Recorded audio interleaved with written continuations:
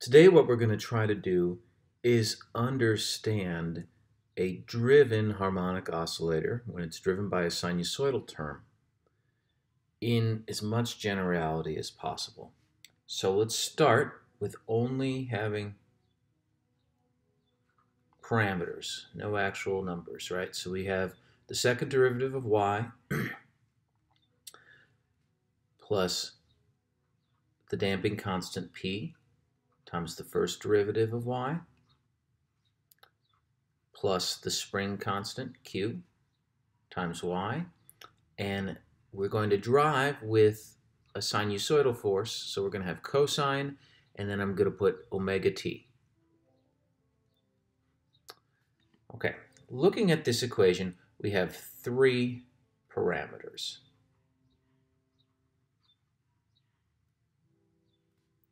All right, we have p, we have q, and we have omega. And they're all positive. Okay, p is positive because it's a damping constant. Negative p wouldn't make physical sense, nor would a negative q. That would be a spring that pushes in the direction that you're pulling it. If q is negative, so q is positive. And omega we take to be positive because cosine is an even function, so it doesn't matter if omega is positive or negative. Only the absolute value of omega matters. Now, we know that this differential equation is going to have a particular solution that looks like this. It's going to be equal to a times cosine of omega t plus phi. And I'll explain what a and phi are for a second. Okay, now you might object, why do we know that cosine is going to be the answer, right? Because sometimes we get a sine out of it. But remember, if we change the phase of cosine, we can get sine, or change this phase of sine, we can get cosine. So cosine is general enough. And our A, of course, is the amplitude of our solution. And this phi is called the phase angle. And this is sometimes called the steady state solution.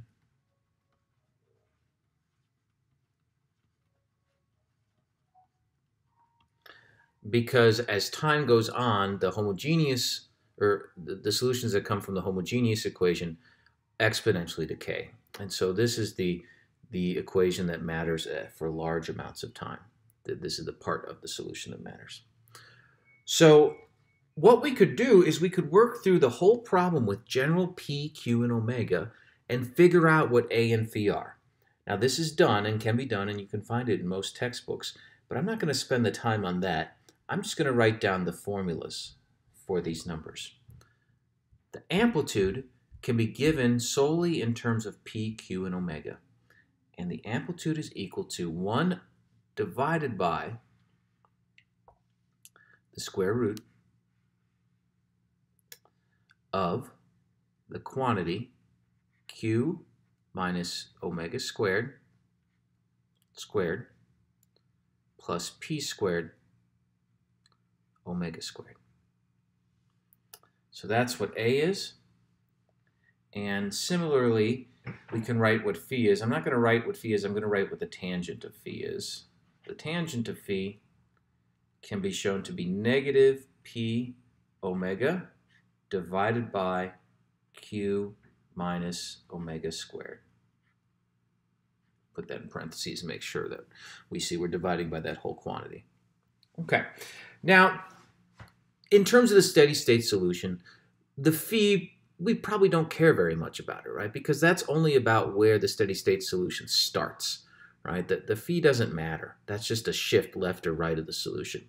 The amplitude of the solution, that's what we would care a lot about in terms of applications, because we would want to know how big of a response we're going to get in our system. And the amplitude tells us how big a response. So what we want to do is we want to examine this part, this amplitude, right? Now this is a function of 3 variables, so that becomes hard to visualize. But if we fix one of the variables and switch the other 2, we could, look at a picture then. So let's think about what's going on here. we have this, the variables are only in the bottom. So when the variables P, well, when the quantity Q minus omega is small, or the quantity P squared minus omega squared is small, that's going to tend to make our A larger, right? So let's take a look at a picture of this in Wolfram alpha. This is that same function there, Q minus omega squared plus P squared times Q squared. I'm just going to fix Q, the string constant, or the spring constant, to be 2. Okay, we're going to fix one variable and look at the other two.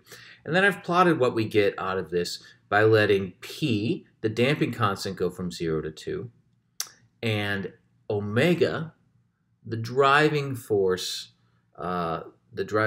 is frequency constant, going from 0 to 4. And we see that we're getting this bump here. Where is this bump occurring? Well, this bump is occurring when P is small. When the damping gets smaller and smaller, when there's less and less damping, we can get this spike in here. And where is this spike occurring? Well, it looks like a number between 1 and 2. Q is equal to 2. So going here, a number between 1 and 2 that would be important for omega to be when Q is equal to 2 would be root 2. If omega was root 2, then Q minus omega squared is 0. And then if omega stays at root 2 and we let P go to 0, this would blow up. And that's what we're seeing right here. We're seeing this singularity forming right here. So when your frequency that you're driving at, when the square of omega is close to Q, you get large amplitudes out. Okay?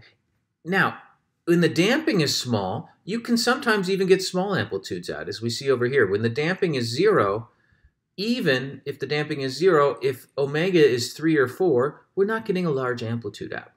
It's only when we drive at the particular frequency that's related to the spring constant, related by Q equals omega squared, that's when we get large amounts of amplitude coming out for even a damped spring.